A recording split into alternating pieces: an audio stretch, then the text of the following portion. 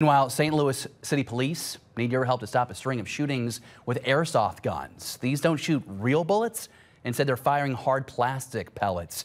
Today, SLMPD addressing the shootings, and First Alert 4's Samantha Jones is in the newsroom. Sam, where does the investigation stand right now? Yeah, David, city police say despite airsoft guns not being real weapons, these shootings are still a crime that can have some really dangerous consequences attached to them.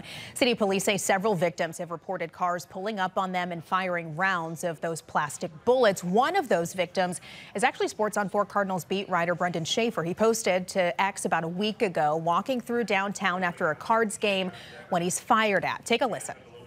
Miles had 6 strikeouts, walked a guy. Ow! And you could hear Schaefer react as he's hit with those pellets. He said on X he did report that shooting to police.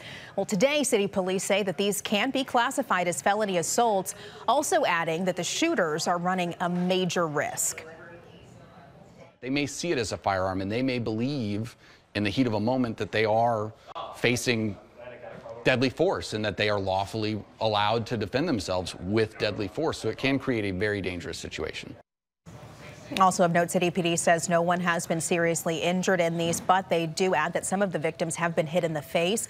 Police will also say that they're tapping into their network of real-time crime cameras in order to help identify and arrest the people responsible for these shootings.